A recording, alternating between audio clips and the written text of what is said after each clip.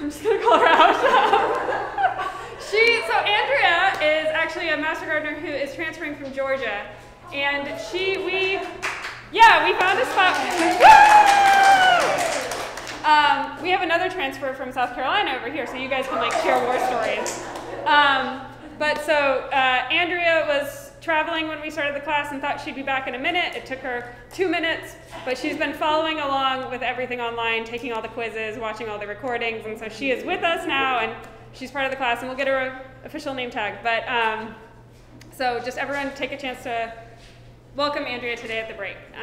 So that's our first big one. And and then as a reminder for this afternoon, we will be out at Briggs from 2:30 to 4:30.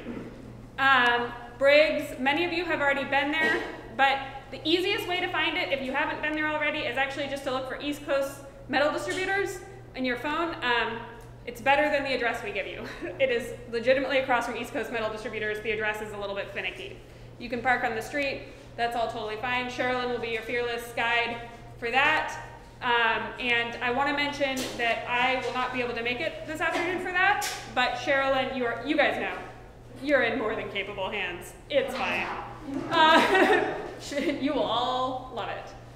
So today we are also starting a short portion at the beginning of class where we have heads or chairs of our various committees come in so that they can introduce what the committees do, so you can learn about some different volunteer opportunities. So today we are going to start with the social committee and the field trip committee, and so I will give the floor over to Mary Hanlon of social committee first.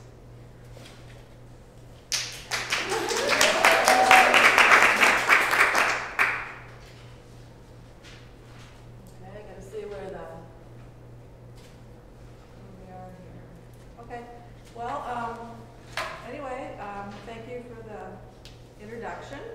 And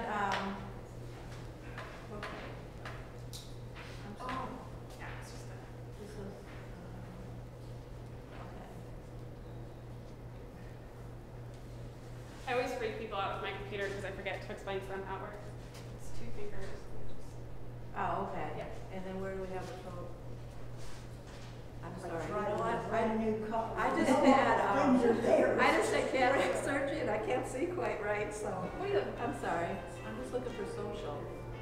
Or are we on it over here? Oh, great. Okay. All right.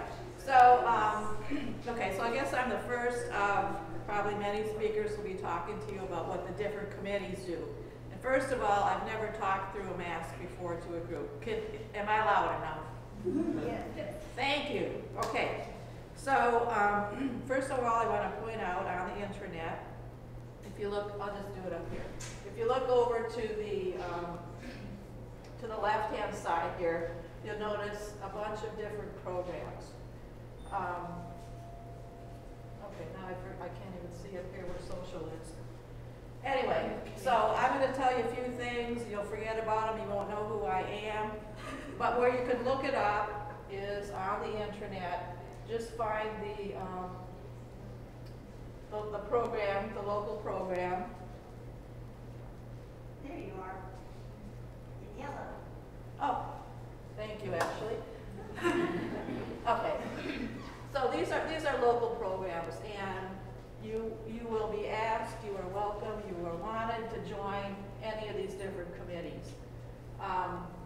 I'm going to talk about the social committee, and what this is kind of a party planning committee. A lot of what we do as master gardeners, we do in smaller groups.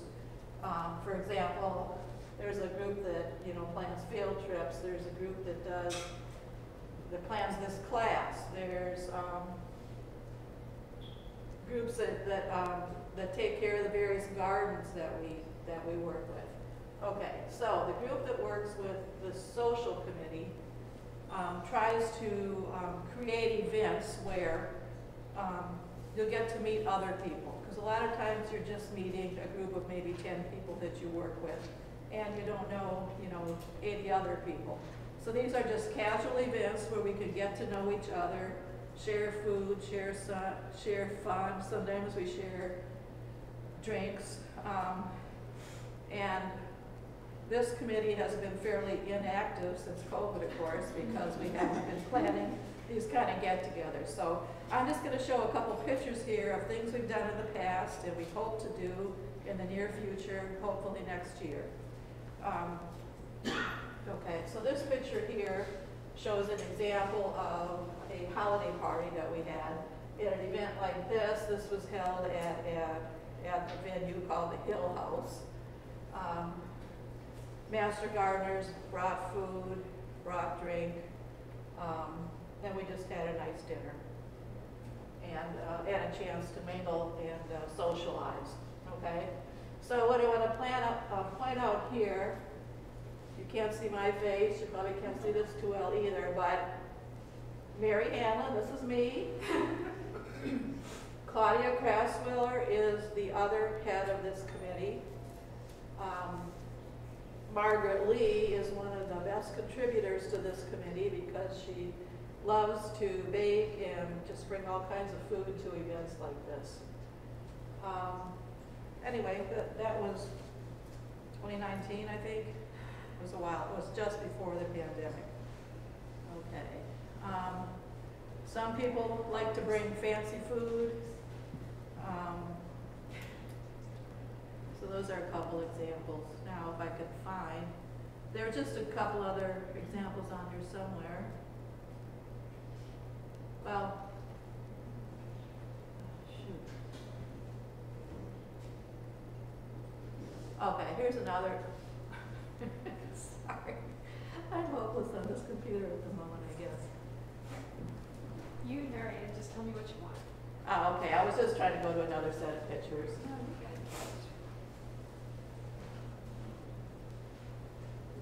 Okay. Sushi boat? Okay, yeah. So this is one of our members, Taka.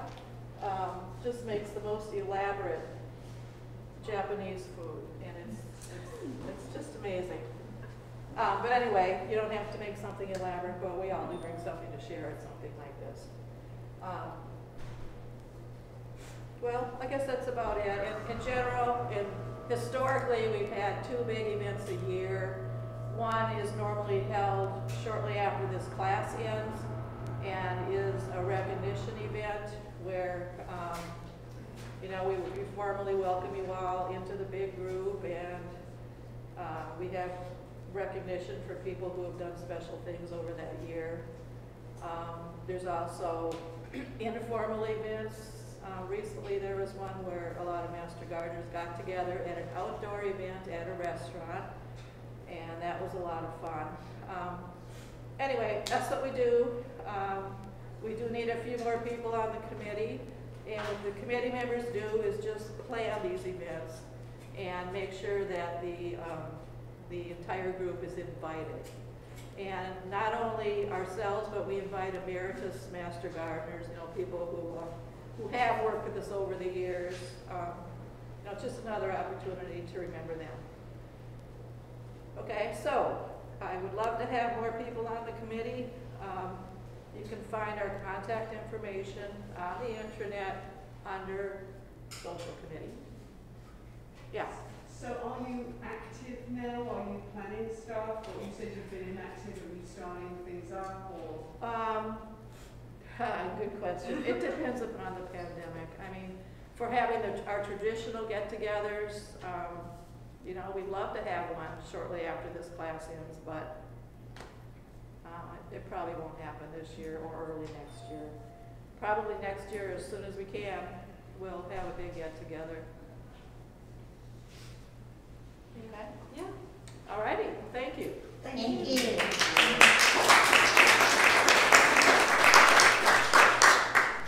I will add too, if you're interested, social committee also organizes all the snacks. So you guys have probably seen Margaret Lee. Yes. And like Margaret is phenomenal because even last week, normally they actually do full home baked goods. It's really phenomenal. It's full spread. This year, obviously, we have to do all the packaged things.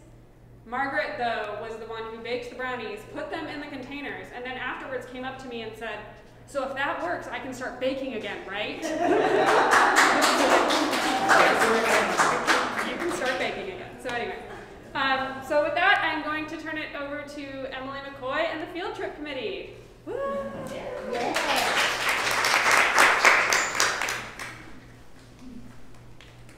You know, readers have a saying, so many books, too little time.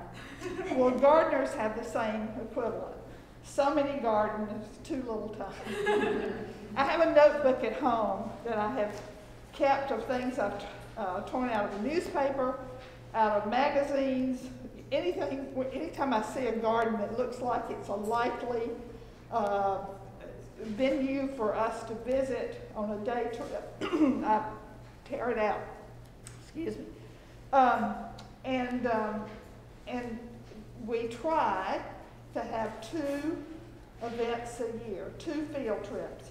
And these are day trips that go out of here that are not so far that we're gone, you know, till 10 o'clock at night or anything, that we're back by late afternoon. Of course, COVID got in the way of that, but we got creative.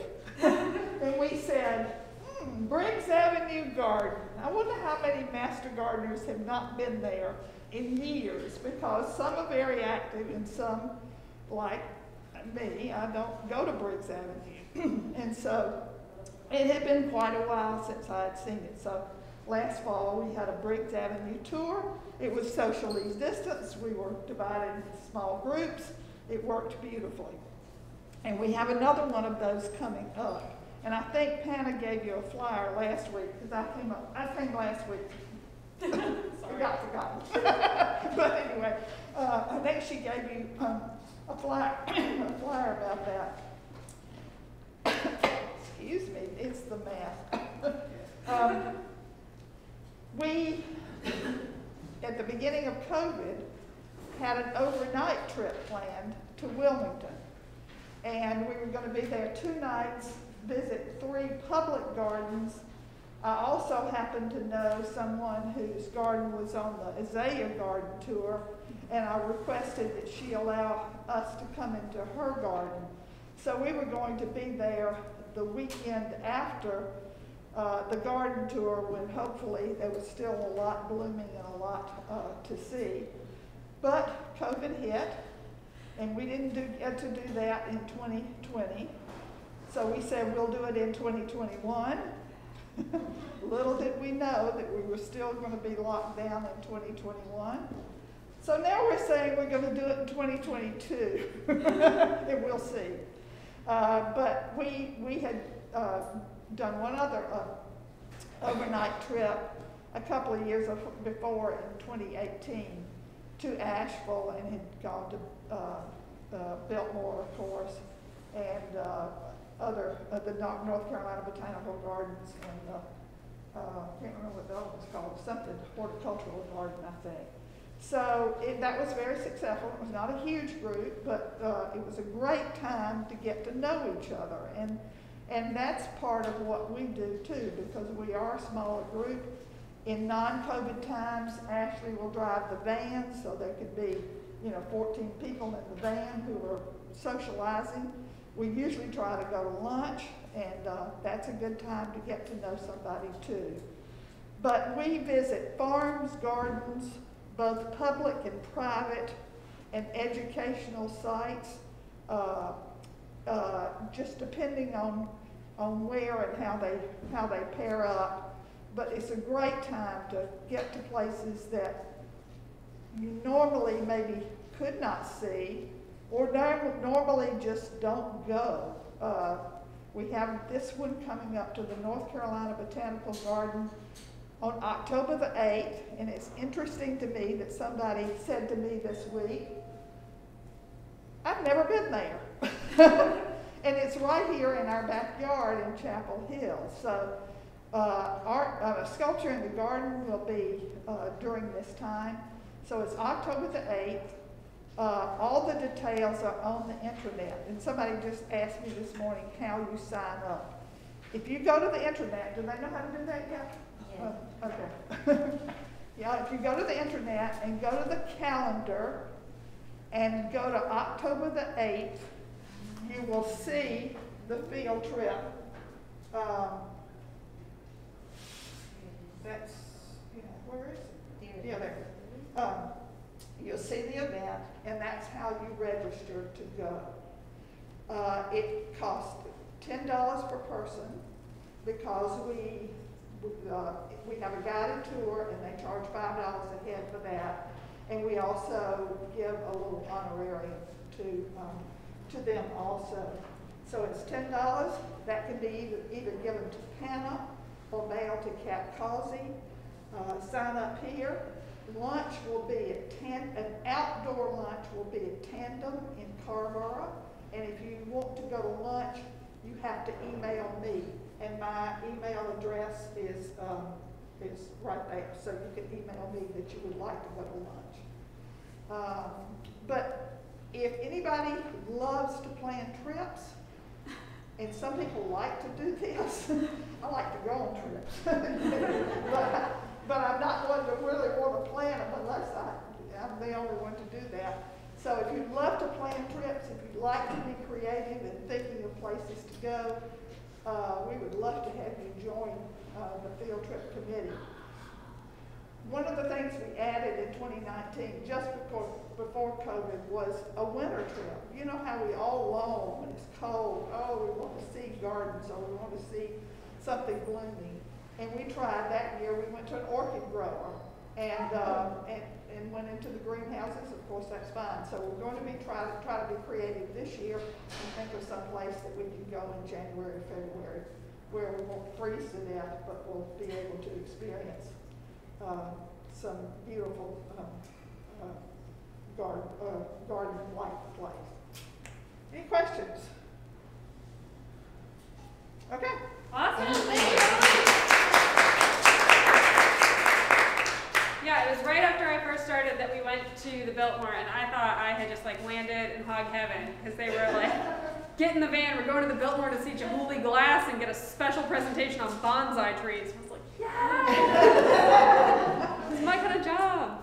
So with that, I am actually going to, many of you already know Cheralyn, our next presenter. Cheralyn is our Family and Consumer Sciences agent, and she's really the best of both worlds because she was actually formerly the horticulture agent. So she had my position before she switched to her position, which is why she's so good at all the positions. So with that, and she'll be leading you in your tour, but I'm gonna hand it over to you, Cheralyn. I'm gonna pass you the Thank you clicker. so much. Well, first, well, thank you so much, everybody, for coming in today. I know I saw a lot of your sweet faces at Briggs for the mentor meetup, which was awesome.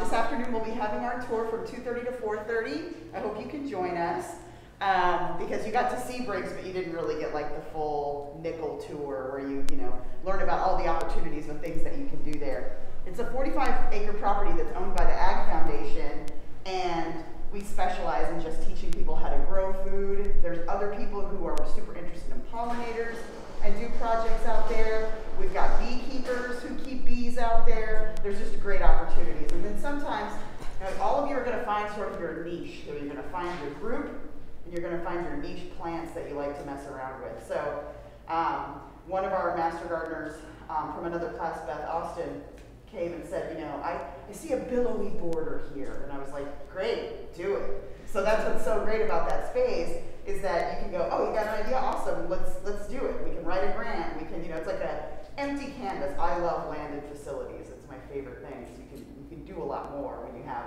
those kinds of resources. Speaking of those kinds of resources, we get donations. And I would like to share this embarrassment of riches with you. So Botanical Interests donated like about 10,000 of these packets of seeds. So this is for you.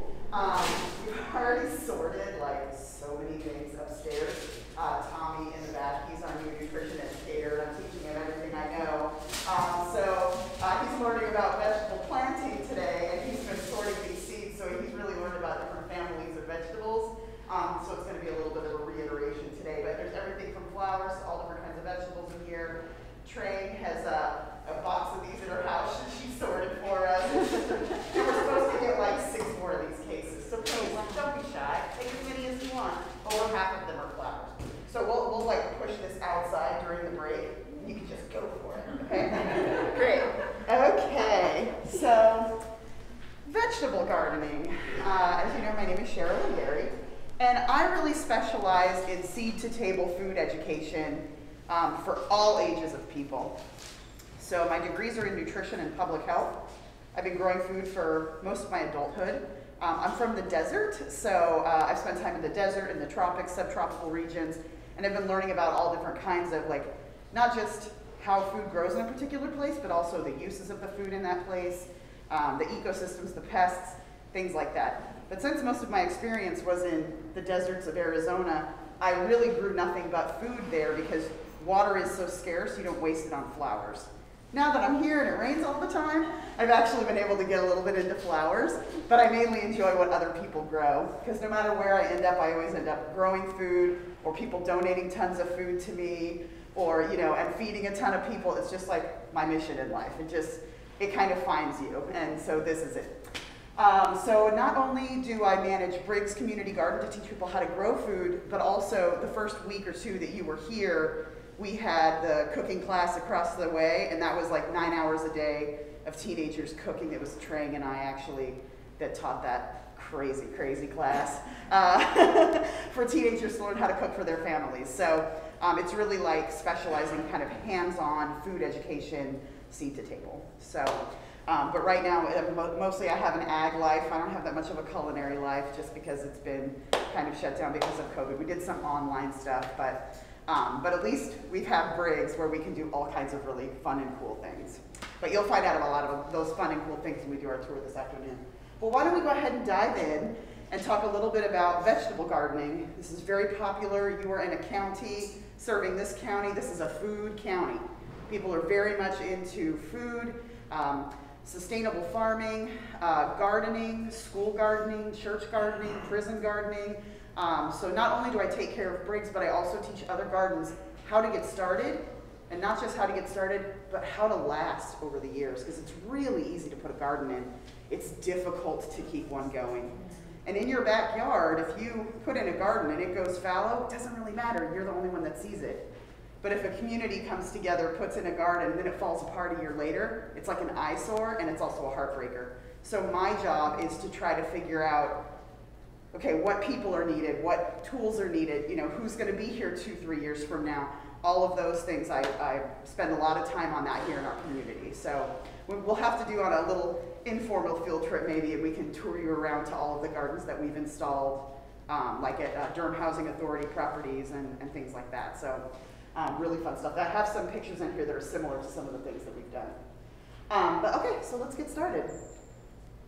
All right, so we're going to talk about soil basics. I know you've already had your soil, they've had their soil class already, right? Yeah. Some growing systems, nutrition, watering, pest management, how to start from seed, which plants are better from seed and not, and then we're going to go through families of vegetables.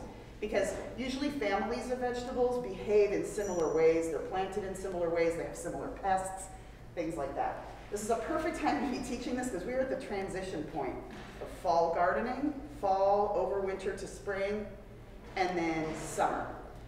For some reason, and you as master gardeners are going to get this a lot, people always want to start gardening when they're doing it their first time in the summer. And I would say, you got to learn arithmetic before you do calculus, and summer gardening is calculus. It's harder. Right now, this gardening starting in September is when the weather cools down, everything's leafy green, there's not that many bugs, you're not very sweaty. It's nice to be outside, someone in the back is cheering. This is my favorite time. And we had our fall fest this last weekend, and a lady came up to me and was saying, like, I gotta tell you a secret, I don't like gardening in the summer. I'm like, it's terrible. And she's like, oh my God, you feel that way? I'm like, yes, you come out and you sweat. Like, because I run Briggs in the summer, I also run my own garden in the summer, but I put that stuff in there in the spring and I'm like, fend for yourself. I barely weed, I don't do anything, I let it just grow and I go out and harvest. Every couple of days I'll go and grab stuff, whatever, for dinner, and it looks like a hot mess about this time. And then I go in, I rip everything out, all of the leaves fall on a huge oak tree in my backyard, I blow all those leaves into my garden and mulch everything, and then it looks gorgeous from spring, all the way through spring, it looks perfect. And then the summer happens again, and it's just, people are like, oh, I want to come see our garden. I'm like, come see me in October. Because it's a mess right now. But you know, it just is. It's just if I spend 10, 15 hours outside of Briggs, I'm not going to go home and like go out there and sweat. Growing vegetables, isn't that beautiful? This almost looks like Is this Greg LaHoulier's house? I wish Craig LaHoulier was still here, you guys. That's a field trip we need to take. He's now in the Western States, but he's the NC Tomato Man, and he wrote a book called Epic Tomatoes. You can look in your library, and there's a couple copies there. This is his house. He's a beautiful human. Okay, so growing vegetables, the basics. If you can't grow grass in an area, you cannot grow vegetables there either. Okay, so people often will say like, oh, the grass doesn't grow here. I'm going to put you got a big tree. You can grow mushrooms in the shade, but you can't really grow vegetables. You really need 6 to 8 hours of sunlight a day. If you have less than that, you can grow things in the fall like lettuces and things like that. You can do because they don't require a lot of sun. If you want to grow a fruit of any kind, a pepper, anything with a seed inside of it, any of those summer crops. Vegetables, plants, all plants are made of light and air and water. That's what they're made of. They're autotrophs. They make their own food. They make starch.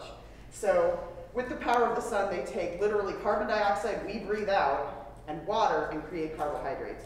So if they don't have that battery of the sun to photosynthesize to make those starches, there's no way you can change that. You have to knock down the tree or find a community garden. But to make a leaf you don't need as much starch as you do for a big juicy fruit of some kind, like a pepper or an eggplant or an okra, something like that. So that's why you really do need a good amount of sun, especially to grow summer crops. You definitely need well-prepared soil. In order for the plants to access nutrients in the soil, the pH needs to be right. You could have all of the nutrients everywhere in the soil, but if the pH is off, the plant does not have the ability to uptake the nutrients. So 6 to 6.5 is ideal. If it's a little higher, that's okay. This is why you don't willy-nilly just lime things without getting a soil test. You're gonna say it a million times again and again with people. Did you test your soil? You're gonna say that's gonna be your first question when people call you with the problem. Oh, did you test your soil? Well, no. It's like, oh, well, come see me, here's a box, and you'll tell them how to do it. You're going to have that conversation so much that you'll be able to do it without thinking. So adequate nutrients and organic matter. This is really, really important. And we're going to talk about how to prepare a vegetable bed so that there's so many ways to do it. But organic matter is super, super important. People think of compost as fertilizer. It's really not. It's more like it creates fertility, but it's not plant food. So it actually boosts organic matter. It buffers the pH a little bit. It allows soils to hold moisture, but also to drain. And the microbiological activity is what is able to actually make some of the nutrients available to your plants. You're going to need a consistent water supply and good drainage. So this is another thing that happens quite a bit when people come to me and they want to start a garden, especially like a school garden or a church garden or something. I come and the first question is, where is your water? And people think, oh, well, my water is over there, like where the bathrooms are, and they're going to put their garden here. And I say, no, this is not a good idea. Oh, well, I'll haul water. 1 gallon of water is 8 pounds. And in the summer, you got to put a lot of gallons of water on that. And it's hot, and you're sweaty, and you're miserable. You're just going to lose all your summer crops. And those are the ones that are the most important to people. So if your water isn't close, forget about it. Also, people want to use catchment water off of a roof to water vegetables. That's a no-no. If you have catchment water and it's your catchment water and you know how to treat the catchment water, like I know that I have this catchment water and I'm going to water the base of the plant and the water is going to go up through the plant and purify it into the tomato, great, you go ahead. But if it's like a community garden or a school garden or something, you can't take that water and water lettuce and then eat the lettuce. Because you can imagine birds fly over and poo on the roof, and environmental contaminants from the road end up on the roof, and that washes down into that tank, and you're putting it on food. So it either has to be purified through a plant, or you can have a kill step, like you can use that water to water collard greens, and then you cook the collard greens. That's okay too. But if it's your water and you know that, you can do that. But you never suggest that to the general public because people don't think about, I think people, with COVID, I was trying to think of the positives, especially with this terrible thing we've been through the past few years. And one of the things that people are more aware of now is cross-contaminating bacteria and things, like things you touch, things you breathe in. A lot of people didn't think about that before. But I teach food safety, so, you know, it's one of those things that, like, I think about all the time when I'm working with chicken. You don't turn around and grab the door of the fridge. It's the same kind of thing. You have to think about, like, I always say when people try to argue with me about the source of the water, I say, well, okay, would you be okay with a 5-year-old taking the hose and drinking out of it? And if the answer is no, you don't put it on food. So just keep that in mind. But if it's you and you control that water, you can do that. I just don't recommend it to anybody else. Well water or better is a city water supply is kind of the best thing. But like pond water and things like that, you have to be really careful with it. That being said, an orchard, you could water it with whatever water all day long because it goes up through a tree. So the bacteria is not going to end up in the apple or the peach. It's just things like lettuce, things you eat raw, that would be a problem. It's all about the soil, people. So it's not dirt, it's soil, as they say. And this is a beautiful kind of friable, loamy looking kind of clay mixed with some things, probably is, yeah, Alabama or Georgia. Our clay is a little bit more red, but soil is not just a stagnant growing medium. A lot of times conventional agriculture has really looked at it like that for a very long time. And people, the past 20 years especially, it's kind of spread from the west, you know, down to the south, are really paying attention to, it's not this dead thing that just holds plants and you give the plant everything it needs. You feed the soil and the soil feeds the plant. If you look at it as every year you're doing things to care for the soil, it's going to take care of your plants year after year. So when I think about a vegetable garden, because people are like, oh, I gotta get my garden in and I didn't get done this year, I would say, okay, slow down, it's totally fine. You can garden year round. And you really, especially if you're a homeowner, look at the 10-year plan. Like look out 5-10 years from now what you want the garden to be like. It doesn't have to all be perfect this year because every year your soil is going to get better and better and better if you do some choice few things to take care of it, and then it can grow anything, and then it can also be like disease and pest resistant and things, but there's just some, you know, choice few things that you need to do every year that don't take a ton of work, and it gets better year after year. So as you learned in your soil class, a healthy soil is going to have about 5% organic matter. It's going to be about 25% water, 25% air. That's really important in our clay soils. You need air spaces. And 45% mineral. We have very mineral soils here because we have clay. So clay to me is like a vitamin pill. There's tons of nutrients in it. It's just that they're not totally balanced nutrients, and it's an acidic medium that doesn't drain well naturally. So you need to augment the structure of it with water and organic matter and air, like fluffing it up to make those nutrients available to the plant. Space and stuff. Okay, note on Durham soil. Okay, so sand particles, like what is actually on the coast, is very sandy soil. And that particle is huge. And then we have silt soils that are either from like ancient seas, ancient lake beds, things like that. That's pretty small. And then clay, the particle is so small in comparison. So it's in a way good because you can build soils and it actually holds moisture, which is good. But it can also be a problem because if you don't take care of it or you till it, you can turn it into a brick. So it's just a matter of like caring. If you know what your soil is made of, you can care for it over time. And like this is going to hold a lot of water. This sand right here, when you have sand, you have very well-drained soils, which you have to water more often.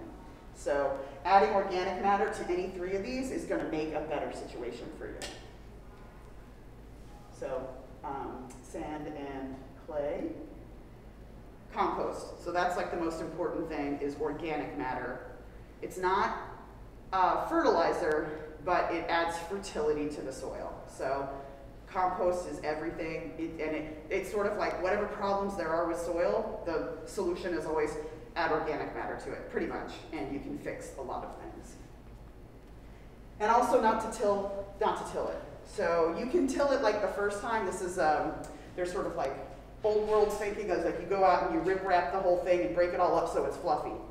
But actually, when you're building tilth in soil, especially once you set up your beds, which we'll talk about like double digging and tilling when we get to building beds, you want to rip it up the first time and get that microbiological matter in there.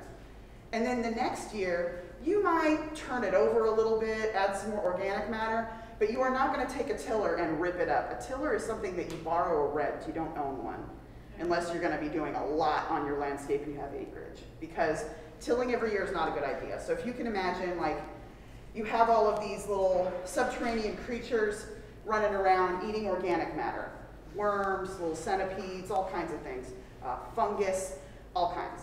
And they're making these little holes in air spaces. And so, you know, this year I might grow a carrot, and you see that taproot of the carrot, but there's all of these little little pieces that come off, little kind of hair roots, fine hair roots. Some of the longer carrots have hair roots down to like 8 feet, some of them.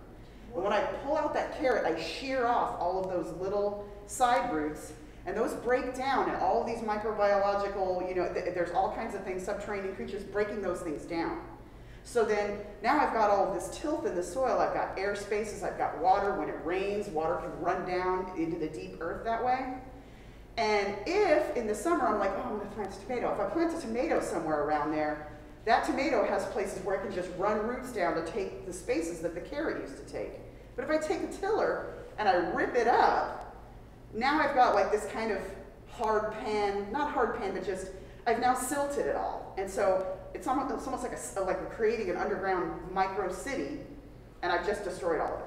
So that's why it's okay to like take a mulch fork and turn a little compost in is fine, but you don't want to go bananas and just compress things, especially with our clay soils. You just ruin the tilth. And there's a lot of research around this too. I'm not just making this up. They've done extensive research on no-till agriculture. It's a lot less work for you, and it's better for the soil in the long run. So, because we're taking the long view, the 10-year view.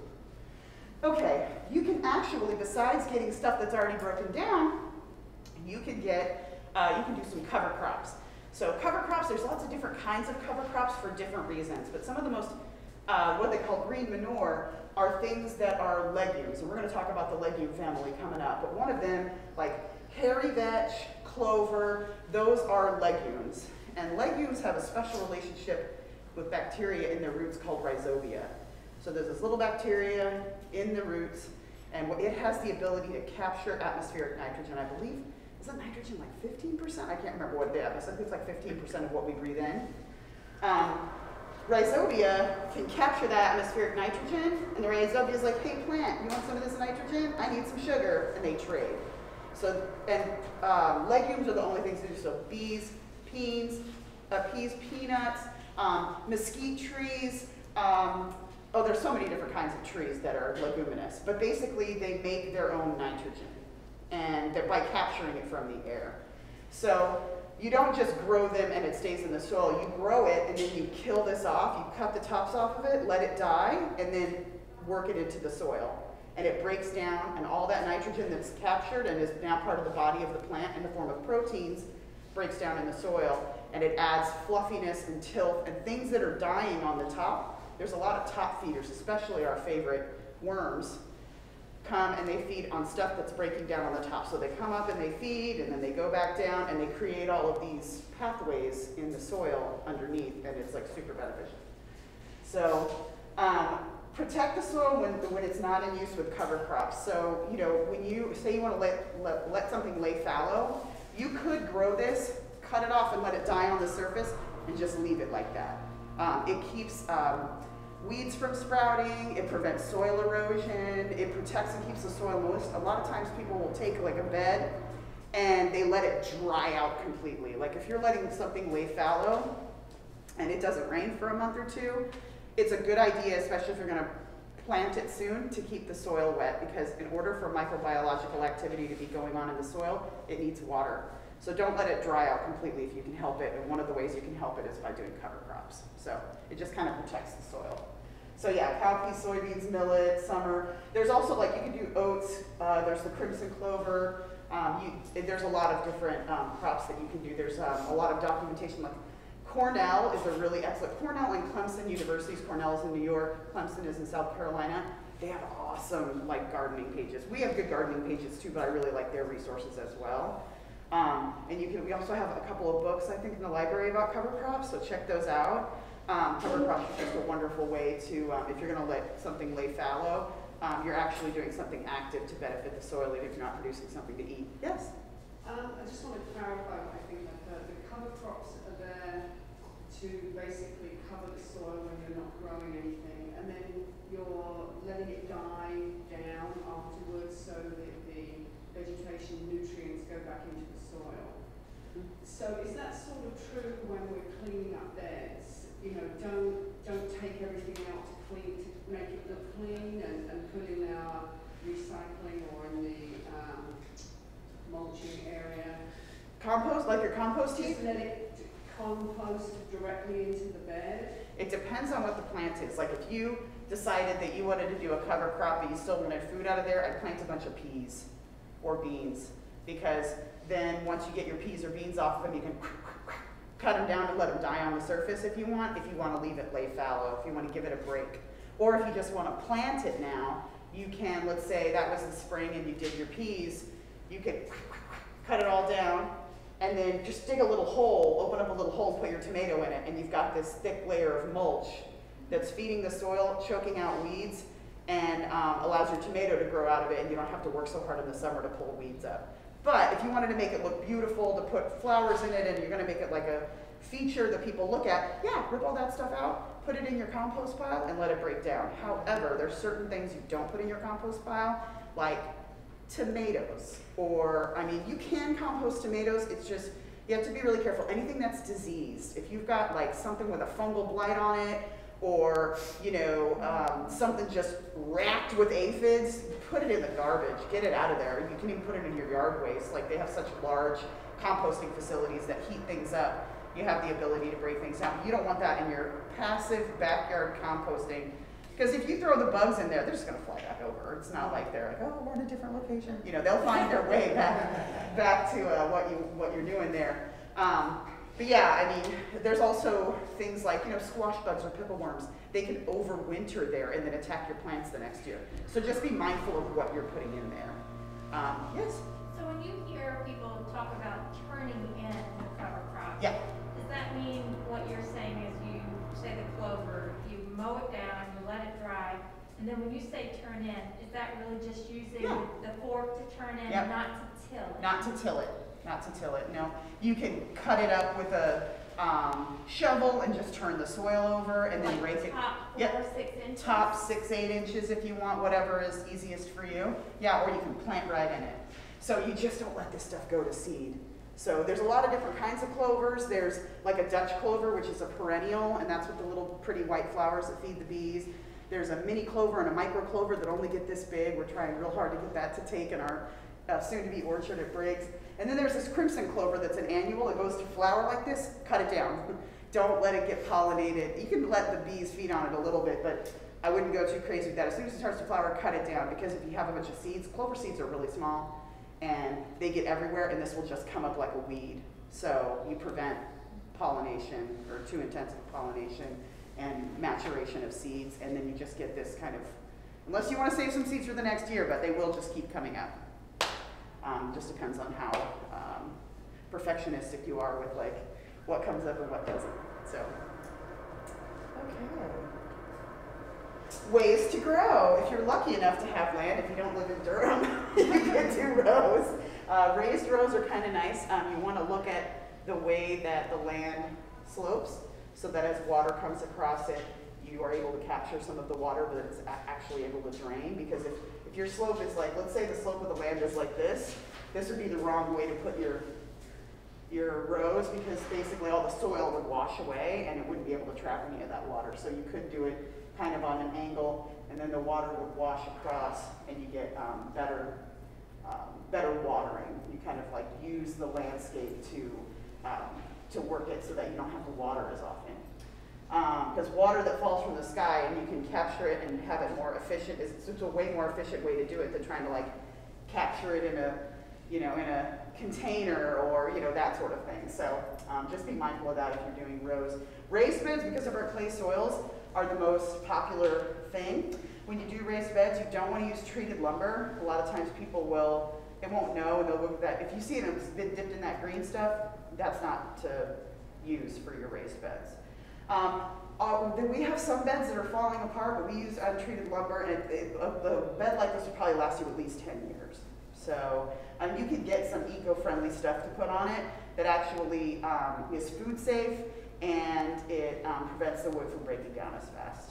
So it's called eco something, I can't remember the name of it, but it's food safe. So often another thing that people will try to do with a raised bed is look at this raised bed and they put landscape fabric underneath it. Don't do that. I mean, you've created now an aquarium for a fish to live in rather than having it be able to get into the lake or ocean. So don't put landscape fabric or plastic under this. The weeds are not going to come up through here. The weeds are going to land on top of it and grow. So don't worry, or they're already in the soil that you got. You do want at least 8 inches of growing space. The way that I recommend doing these, and a lot of people won't do it, and it's fine, you don't have to do it this way, but if you have more time and strength than money, double digging a bed is the absolute best thing that you can do. So I should have brought in a thing to show you it, but basically, give it a goog, double digging a bed. So you want the soil to be not too wet and not too dry. Ask Tran about this because she's done it. I'm very proud of her. Okay, so you dig down 6 to 12 inches, and you pull the soil out. And then you mix it back in with half compost. And that gives you, if you only have 8 inches here, now you have another 8 inches under the soil. It drains better. You're using native soil rather than bringing in topsoil from somewhere else. It will give you it sort of like fast forwards your soil development by years. Because if I just go and get whatever from one of the retailers around here and I get half topsoil, half compost, that will be good, but if I only have this 8 inches right here, if I didn't have a double stack like this, my vegetables will be good, especially my shallow rooted stuff like lettuce and things, but if it has 16 inches to grow into, you're already gonna have a better plant. So the deeper the soil is, the better off you are, and that's how to artificially create kind of deeper soil that has better tilth. That being said, if I only have this 8 inches and my tomatoes don't look great, they'll probably get better year after year because I'm putting all this organic matter on top of it, and all of the worms and things are moving towards it to eat. So eventually, over the years, my soil's going to get better and better and better. But you can fast forward that if you double dig the bed. But it is a lot of work, but you only have to do it one time. So, or you can double stack it, fill it with soil. It just depends on how much money, time, patience that you have. If you got a teenage kid living at home, great thing to get him to do. You know, it's a good workout. You don't have to go to the gym. You can just double dig the bed. But yeah, raised beds are really wonderful, and that's primarily what people do around here because the drainage is good. You can control weeds a little bit better. You don't have to get down on your knees all the time. You can actually sit on the edge of the bed. At home, I actually have this made out of cinder blocks because our land slopes ever so slightly. And I knew that when we bought this house, I was going to grow old there because it's a small house, all one floor. It's like, I'll be 80. Everything I do to this house, I have to look at it like, when I'm 80, I want my little fruit trees and my little garden that I can sit on the side of and just, putz around. So I actually have cinder blocks, and our land is sloped ever so slightly, so we dug in the cinder blocks so they're level. So even though I walk slightly downhill by 6 inches across the entire bed, the bed is level. So that can be a little hard to do with these. You can dig them in though. So if you have a slope rather than doing a sloped bed, you just dig around and you can set the bed. And that's really easy to do if you're double digging the bed. So, I think I have a double stack of cinder blocks and then a little red capper. So it's like a little seat you can sit on. And then containers. I mean, of course, containers for days. Containers you can get, we have a lot of containers at Briggs. Master gardeners are allowed to use. So if you want to do a container vegetable garden, you just have to be really mindful of the water. There's not a lot, you have to water them once or twice a day sometimes if it's really, really hot and your plant is really, really big and is creating gorgeous, huge slicer tomatoes. You need to water it all the time or the plant is going to stress out and possibly die. So just be mindful of that. Containers are awesome, but it's a good idea to put them right next to your water. Like at my house, I have you walk up this walk to get to the front door. If I have stuff in containers because it's so hot, they go right out there. That's where all the trees are for our orchard that we're putting in. So I don't forget them for a second. I can tell in an instant if they're stressed and they need more water. I don't want those to go too far into stress because they're they're not even my plants, they're for all of us, so I'm like, ah! So I water them sometimes twice a day. Okay, rows. So we talked about this a little bit, very traditional. Raised rows help with drainage. It's really easy to mulch in here. Whenever you do your rows, remember, you do have to get a wagon or a wheelbarrow in between these, so just be mindful of the size of them. Sorry to stop you. No, please do. What's the best material for containers? Oh, material for containers? There's so many different kinds. I mean, you could do galvanized tubs. Those are really cute and farmy, like shabby chic. Just plastic, you can get the blown plastic containers. It just depends on how pretty you want them to be. Grow bags are really popular. You can do plastic grow bags, or they have these kind of like cloth ones with handles. I grew a mess of potatoes last year in those because somebody gave me some of them. Really whatever works for you. There's, just make sure that the drainage is good and that you water frequently. The bigger the container, the less you're gonna have to water it. So, yeah, something to keep in mind. Yeah, so we talked about single or double lines of crops. That one's a double stack, which is kind of cool. And it is really easy to put irrigation in here, which is nice. So, and you need 1 to 2 feet between rows. That looks beautiful. Okay, so raised beds, we talked about this a little bit. This is kind of similar to what I have at home, only I have a double stack with a capper, because then you can sit on the edge and reach across, which is good. You don't want them any wider than 4 feet because you need to be able to reach them from either side. If you have a fence and you put a bed there, make sure it's only like 2-3 feet wide because you need to be able to reach in there and see what you're doing. People often, I'll go to their house to check out their gardens and they'll have a garden this big across. You end up having to put a path down the middle of it and you lose growing space anyway. So it's much better. You also, once you prepare your bed and they're all fluffy and wonderful, you don't step on them. You want to keep your weight off of it if you can, unless you have to. Send a little kid up in there to do it, somebody lighter. But you don't want to stomp around in it and press everything down. So that's why you want it just easy to reach across. Yeah, so can be made high enough to provide easy access. And in the next one, which is actually in the containers, I'll show you kind of what we've been doing at the Durham Housing Authority properties so that it's much easier for people to sit next to.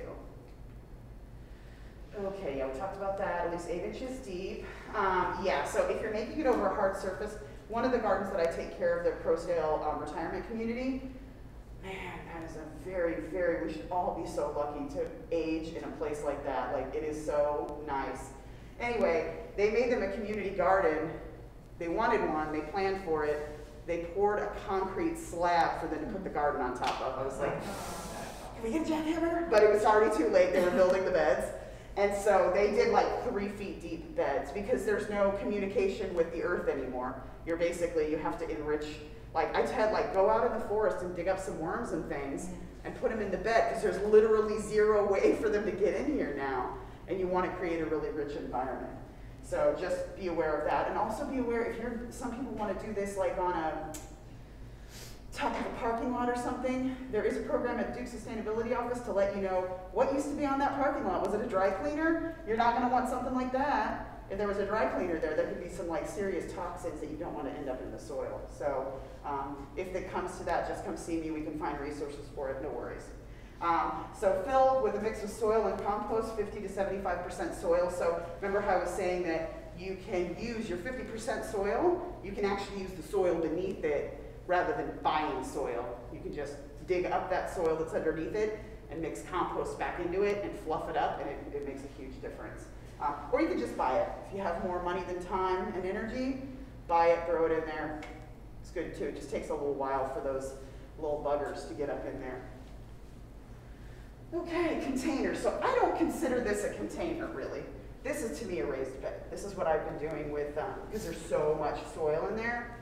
I think of a container like a container, some of the stuff we have out front, really beautiful. This to me is kind of a raised bed, but say that somebody wanted to do something in a parking lot or a hard surface, this would be a great solution for that. So, so it really would be a container at that point because they can't communicate with the earth underneath it. But with these, what I'll do is I'll cut a huge hole in the bottom, 2 huge holes in the bottom of these types of tubs. And what you can do is if somebody has a walker or a wheelchair, or you can take a bench and stick this right here. They're usually 6 feet wide, 2 feet tall and 2 feet wide. You can sit down right next to it and reach completely across it. So this works really well for like retirement communities, elder communities, lots of places. Plus they look really cute too. I mean, I love this whole galvanized look. I think it's, you know, funky farm fresh. If you're cutting the hole for drainage, Yep. if it doesn't have drainage, can you just drip, or do you worry about a lot of the soil collecting? Do you put something over that? Well, no, I don't put anything over it because the reason we cut a big hole in it, it's on, when it's in contact with soil, what we do is cut big holes in it so that there is a big opening to the soil. So I'll put soil in here. But if it's on a hardscape. If it's on a hardscape, I would probably just poke holes in it. And yeah. elevate it, would you elevate it so you can at least get some air circulation from it? No, as long as it drains well. I haven't had to put one on, you know, solid like that, but, you know, if you had to move it, it would definitely make it easier. You can move it with a forklift. But that's probably what I would do is cut holes in it, like good size holes in it, a bunch of them. So that way you don't get a lot of soil erosion, you get good drainage, but then if you have to pick it up and move it around, you're good to go. So, especially if it's at a business, sometimes they want to move things. Usually at a home or they're not really necessarily doing that. So, but yeah, depends. Like if it's on a hard surface and it has holes in it, it is a container. If it's in contact with the ground, it's kind of a raised bed. So yeah, if you're gonna do a container, it's best to use potting soil, not garden soil. A lot of times when you buy garden soil, it's actually stuff to like add tilth to the ground that you're working with. It isn't necessarily compost. They put perlite and things in it to allow it to drain.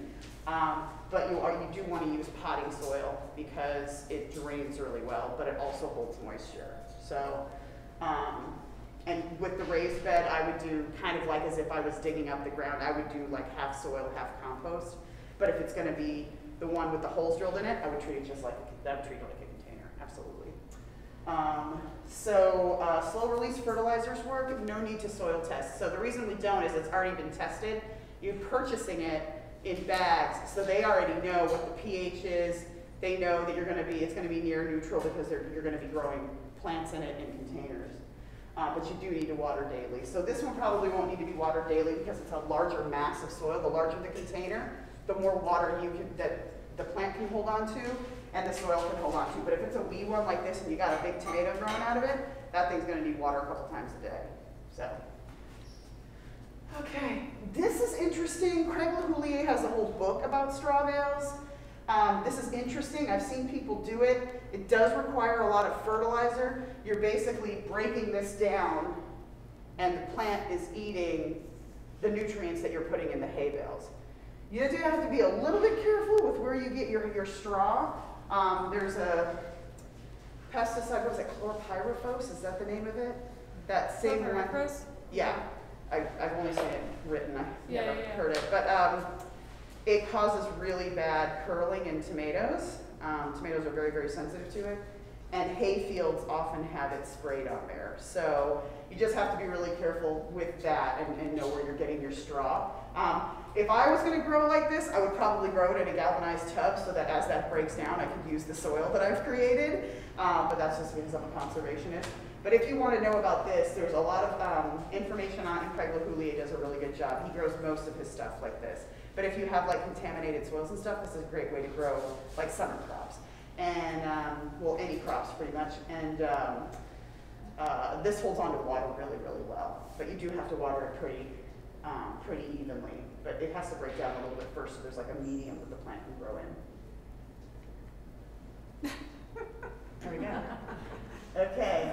How are we doing on time right now? We're like another 30 minutes and then, Yeah. Okay. All right, nutrition and fertilization. Okay, did they learn about fertilizers yet? Yeah, but we can always use. Do it again. Let's talk about it again. And I have a little bit of a take on fertilizers. We know that 32-10-10, as high as this is, we know this is a chemical fertilizer. Anything this high can burn your plants. Be really careful with it. Read the label. That's another thing as master gardeners, you're going to say 8,000 times to people. Read the label, whether it's a pesticide, an herbicide, insecticide, any of those pests, or fertilizer, read how much you're supposed to put on there. Especially with a chemical fertilizer, it is very, very powerful and strong, and you can burn your plants with it, especially the nitrogen. So just be aware of that. So it's percentage by weight. So if that's 10 pounds, 3.2 pounds of it is pure nitrogen. And then 1 pound of each would be phosphorus and potassium. Does that make sense? Okay. So I have a preference for OMRI fertilizers, the Organic Materials Review Institute. The reason being is, you know, we all want to save the earth. And a lot of people don't know that in order to get nitrogen, like for a chemical fertilizer that's pure nitrogen, you have to use so many fossil fuels. And the gases that come off of that, the greenhouse gases, are way hundreds of times more damaging than carbon dioxide. It's just they take natural gas and they pull atmospheric nitrogen out of the air and basically make a solid out of it. So if somebody donates that to my garden, I'll use it. It already exists, you know, but I'll never buy it. That's just me, because any of the OMRI fertilizers, most of them, not all of them, but the organic fertilizers, are somebody turned trash into cash. They use a byproduct from the meat industry or the leather industry or something to create that in the nitrogen. And we'll talk about that when we get to there. Phosphorus, we're getting towards peak phosphorus. Like 2033, we may have mined most of the phosphorus out of mines in the world. But if you get the OMRI fertilizer, it's bones. They use bones. It's turning trash into cash. It's like we're reclaiming something, because we all need phosphorus. All life forms need phosphorus to live. And so there's phosphorus in everything. But to get pure phosphorus, you mine it. So, you know, if we choose things that are turning trash into cash, we're keeping things out of the landfill, and we're not pushing ourselves further to the point of not being able to access, you know, this pure thing. And the same thing with potassium. Potassium is also mined. So do you look for that, is that an organization, OMRI? Yeah. So do you look for that kind of designation on the label? They're always there. I know we aren't allowed to say certain things to consider. Because there's lots of brands that have like this. Espoma, for example, would that be? Espoma is OMRI, is on the OMRI list. So they might have like a list online that you can see. 100%, yeah, you just look up OMRI list. But anything that is on the OMRI list, they're going to tell you on their label, because that you can use on organic farms. It always is going to cost a little bit more because it's a tree-hugging product. Also, you know, because natural gas and fuels are subsidized by the government. And so, I mean, so is meat. But anyway, suffice it to say, it's also very hard to burn your plants with a lot of these, because it'll be like 624. So, because there's a whole lot of other stuff in there. They do cost a little bit more money, but to me, it's worth it. But again, it doesn't mean you're a bad person if you use chemical fertilizer. Go ahead, you know, people donate it to us. It's like, yeah, I'll use it on the outside of the fence, and I'll use it on the inside of the fence on food, but if, you know, we have to fertilize something, it was free, and it already exists in the world. So I'm not gonna say, like, no. Yes? So the fertilizer that was recommended when I did my soil test, which I may have to redo, was 2100, which suggests to me that it's mainly the nitrogen. And then when I looked up the content of that, it says, well, you know, we can't test properly for nitrogen because it's unstable, so we're just going to suggest you use this as a general fertilizer. But what I'm sort of hearing is, well, if it's not really adding nitrogen and it's a general, maybe I don't even need anything? Maybe not. Nitrogen gets used up really fast, and it just depends on like what you're going to put there. You're going to plant corn, you're going to need it. You're going to put in lettuce, maybe a little. Yes? Sorry, and like this is like a really interesting one, nitrogen specifically. So if you have ornamental beds, I wouldn't worry about it as much, right? Like you probably have enough. What the lab is doing, they can't test for nitrogen, but they're used to working with farmers. It really matters if they get 5 pounds or 5.2 pounds off that plant. And so they're just gonna like shoot it as high as they can with totally optimizing all the nutrients, because it matters to a farmer's bottom line. For a home gardener, they're still giving the farmer numbers, but if like you're growing an azalea or you're growing, you know, a shrub, it doesn't really matter for the most part. So until I start seeing nutrient deficiencies, Don't do anything. not for nitrogen especially, I would be like, you know, you might sprinkle a little bit of something on there right before it starts growing, something like an OMRI listed that's got a low percent. But I wouldn't get super concerned about those nitrogen numbers, especially on ornamental plantings. Thank you. Yeah. Thank you. Okay, let's see. take care of chemical fertilizers so you don't burn your plants. Also, if you put, like, some people go crazy with nitrogen, it ends up in waterways and causes like algal blooms and things. So just be mindful of it when you use it. Follow the directions on the back package. Okay, plants need nitrogen because that's how you get that gorgeous green leafy growth. It's essential for photosynthesis. It creates proteins in plants. So nitrogen groups, like we think of carbohydrates when we eat, protein is how we get our nitrogen groups. And so that's why when proteins break down things like blood and feather meal, leather dust, cottonseed, soybean meal, these are all high protein items. And when they break down, they release the nitrogen back into the earth. So, all life needs protein and carbohydrates, but carbohydrates is your carbon, hydrogen, and oxygen groups, and your proteins are your nitrogen groups. So it's this kind of like protein cycle that we're living on. But that's how the plant is able to grow beautiful, gorgeous leaves to be able to photosynthesize. If there's not enough, you'll get yellowing on it and it works up the plant. They can also be really stunted because they're not only are they not able to photosynthesize effectively, they're not able to produce proteins to be able to, because proteins are not just like what we eat or what makes up our muscle. It's also all the enzymes. All the enzymes in our body are nothing but protein. They're bioactive proteins. And if we don't have them, they can't make bioactive proteins to do things like photosynthesize, grow, sway back and forth in the air, absorb water, everything, kind of like what we do. We blink our eyes, we see, all of these things require enzymes and protein. And so that's what nitrogen is. So chemical sources, we talked about the atmospheric nitrogen. And then the natural sources, these are all, like when they kill animals for food, this is what, so people, I don't know if there's been any vegan out there, but just to let you know, plants are absolute carnivores. They'll eat anything. So they're not vegetarian or vegan.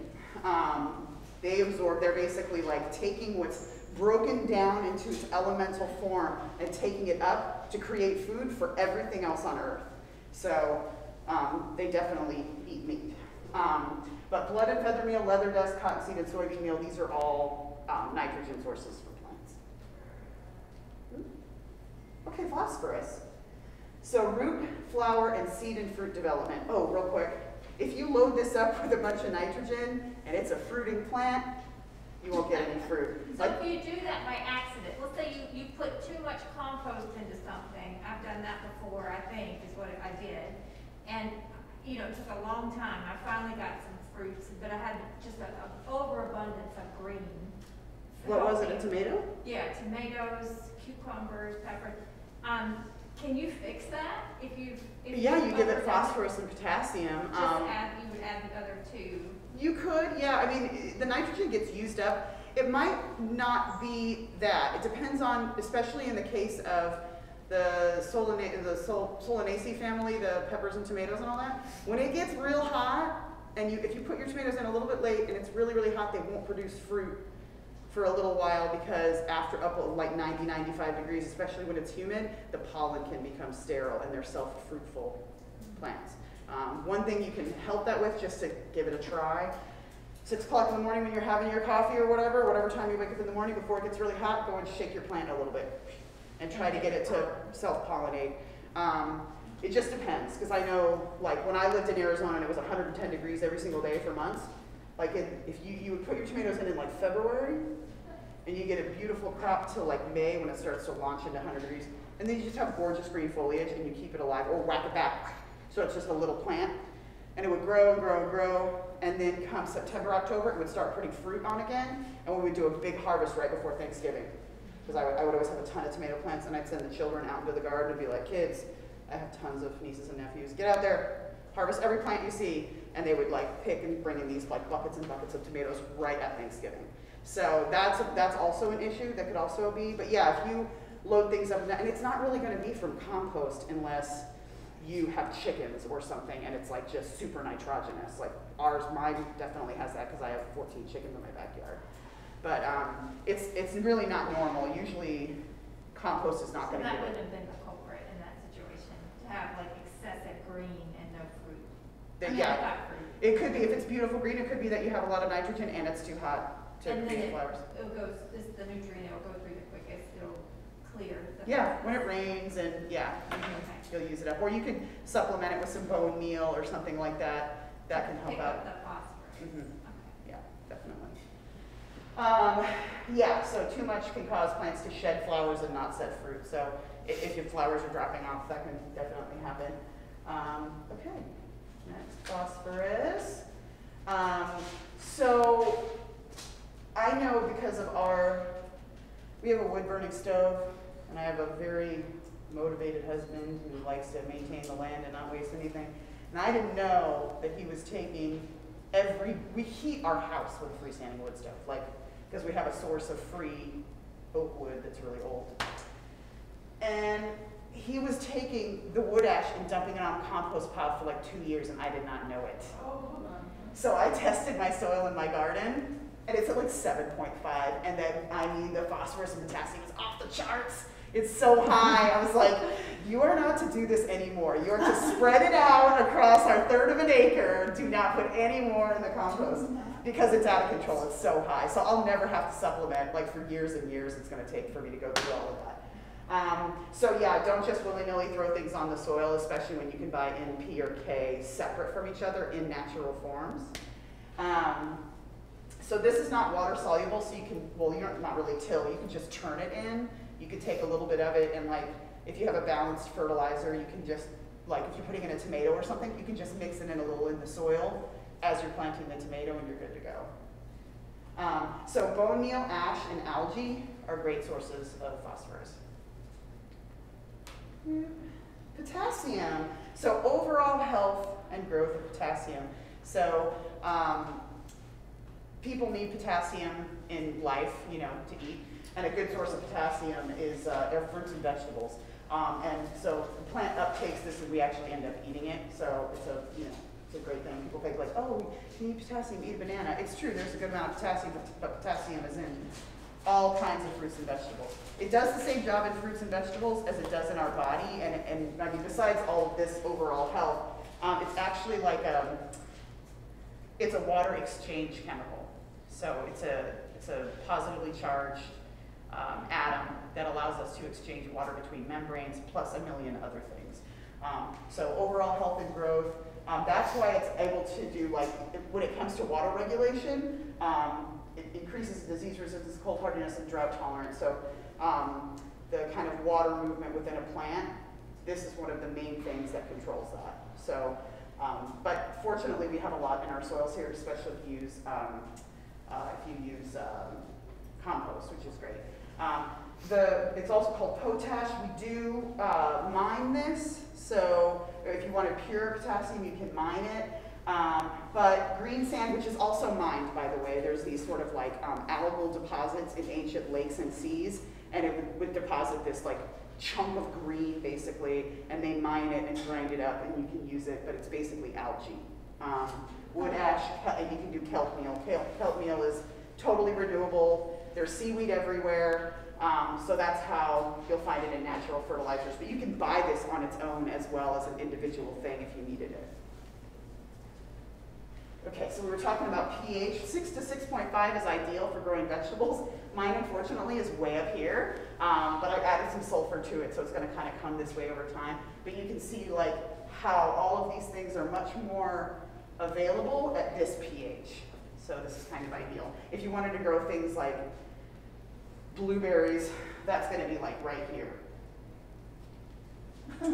Okay, soil sampling, you're going to say it 1,000 times. You guys have all seen this. Like, you can tell this needs to come. We'll see, what are we growing here? Flower garden and lawn. So this is going to be different. This is kind of a bad example. It should be 6.5. It should be like over here for vegetables. It would be higher. This range would be over here. But you can see that that they need to add some. Mine is like totally black. It's completely, here's this too. I was like, whoa, when I saw it.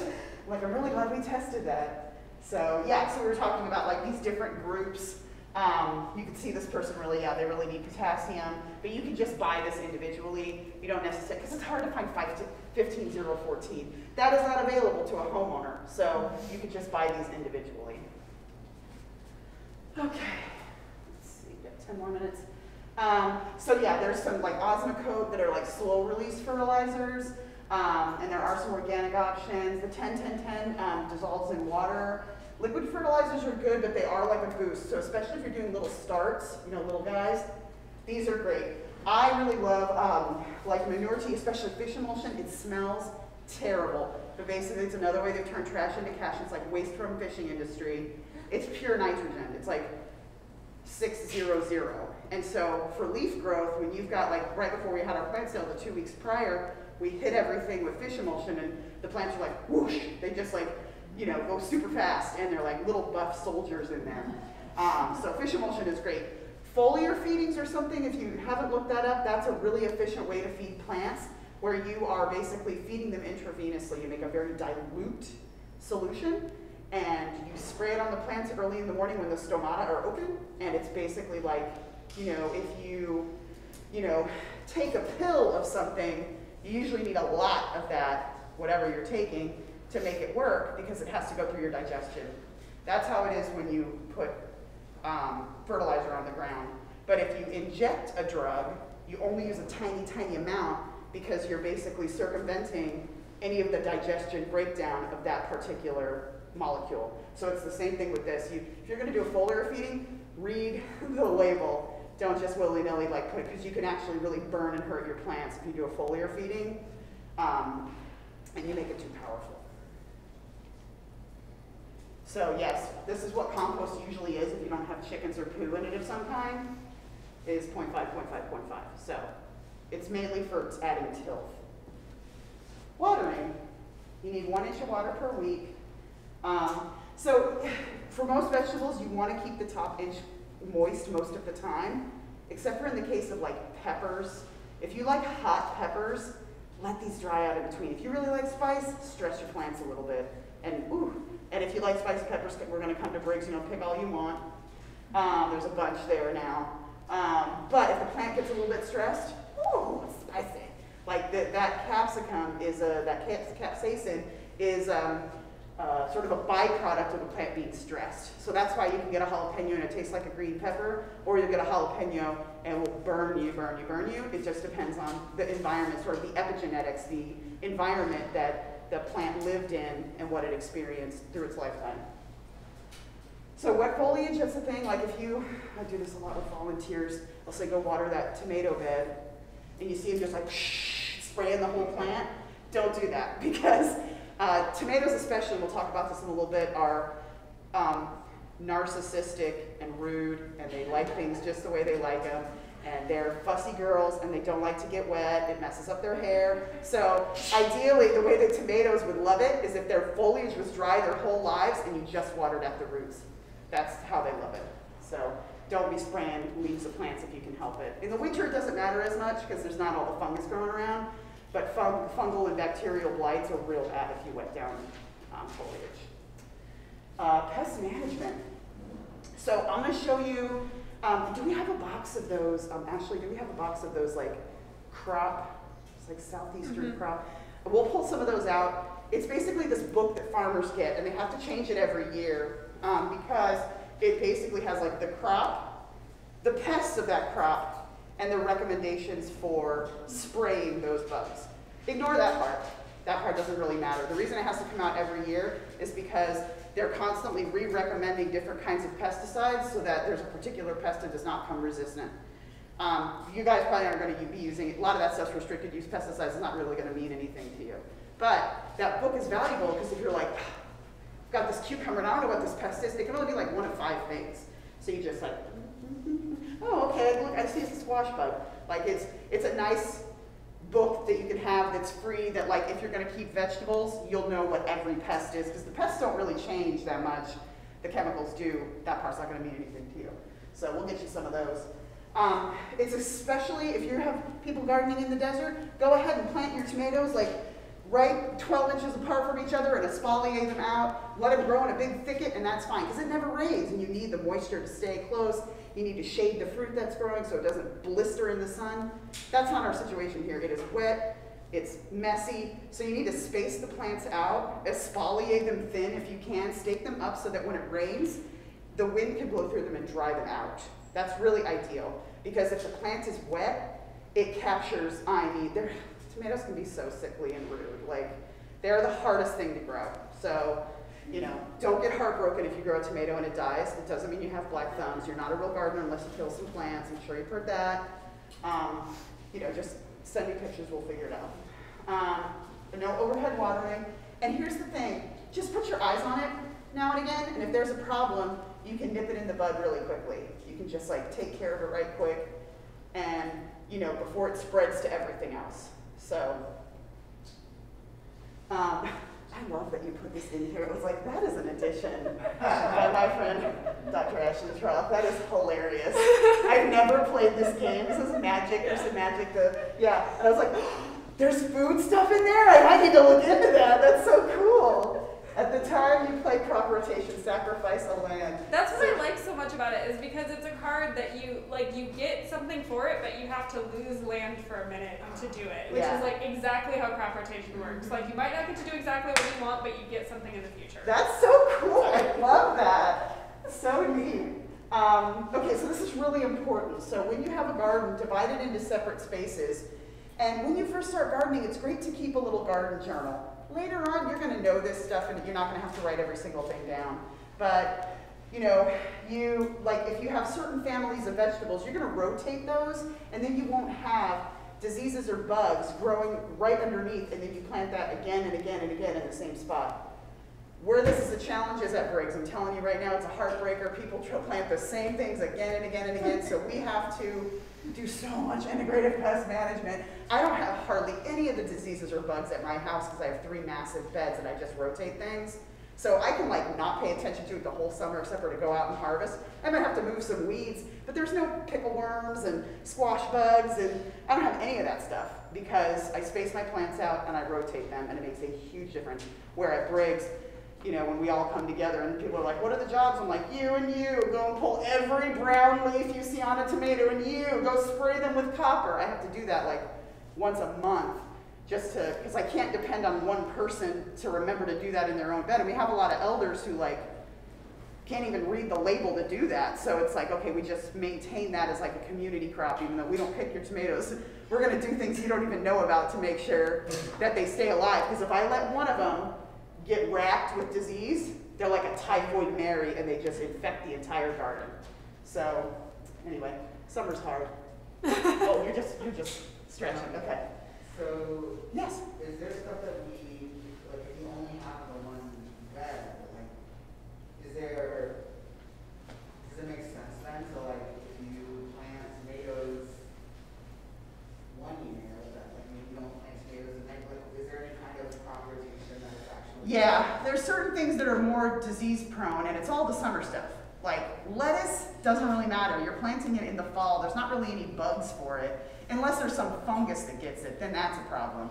But especially when it comes to insects and fungus and things, planting again and again in the same spot is a problem. And so if at Briggs, because Dolores is a plotter at Briggs, if I said to everybody at Briggs, and I have talked about this once, I was like, hey, how about we take a year off of tomatoes? Oh my God, people were like, I will quit. I'm not doing it. They got real upset. I was like, okay, hey, it's all right. I'm here to make everybody happy and have a good time. So we will keep growing tomatoes. But you're right. If you could give up tomatoes for a year or two and grow some cover crops, what you would get out of that would be amazing. And then if you want, you're a master gardener now. You can do whatever you want. So you can just get some pot. I got pots, I got soil, I got everything. Do some tomatoes in pots if you want. We can find a little spot for you to put them, and we'll label them that they're yours, and nobody will touch them. Yes? Are their plots big enough to do any significant rotation though, typically? They're not big enough to, for tomatoes, for instance, to move them to another corner of the, you know what I'm saying? So if I have 3 plots, I do tomatoes and then tomatoes, peppers, eggplant, tomatoes, peppers, year by year. Yeah, it does make a difference. No, but if you had a single plot at Briggs. Yeah. Oh, yeah. Not really. It really doesn't, because people are I'll put tomatoes here this year, and then I'll put tomatoes over here this year. It's not really that much of a distance, and it's all kind of the same soil. Plus, everybody around you it's sort of like, yeah, I'm gonna put milky spore all over the place to knock down the numbers of Japanese beetles, but I'll just kill all the ones there, and then the Japanese beetles in the forest will just come over where there's no competitors and go ahead and knock down my stuff. So it's a balancing act, nothing's perfect. Okay, so consider different seasons, designate cool season and warm season crops for each bed, and switch between groups. So especially in the case of like solanacea, legumes, brassicas, and cucurbits. I love that word, cucurbit. And then mulch is great. If you want to do mulch, I love mulch. The fall I mulch, and it just basically breaks down throughout the year. And I use the oak leaves in my backyard. They're awesome. If you don't have access to leaves, people are throwing leaves away at the side of the road. Try and find a friend that you know doesn't have dogs in the backyard. Okay, because you don't want to just take leaves from anywhere, because you may put poo on your stuff. So which is fine for like an ornamental bed, doesn't matter. But it matters for vegetables. You don't want to put dog poo on. You don't want to do that. So, you know, if you have a friend and they blow leaves and you want it, it's just great for a compost pile, everything. You can also use straw. Just be really careful to where you get it so you don't put that pesticide on your stuff.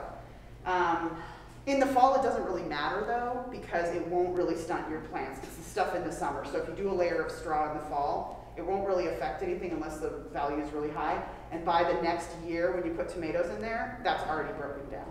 So I don't recommend hardwood chips though. People will try to put hardwood chips on top, and that's not a good thing to do because it requires so much nitrogen to break down that fresh hardwood chip that it actually steals nitrogen so that you can't use it for your plants. So. When you say the hardwood, are you talking about like indigo rose and those like pine bark chips, like stuff like that? Yeah, stuff like that, or just the stuff that's at Briggs. Those big piles of like chopped up when they knock down a tree and they chip it. That's not good to use. You can get pine bark fines. Those are great to use as mulch. You can get those by the truckload. Yeah, so there's a lot of stuff. Some people use cardboard. There's a lot of organic matter that you know. Some people will shred newspaper. Almost all newspapers now have soy-based ink, so they're safe to use. Just water them so they stick to the surface and they're not blowing the New York Times all around the place.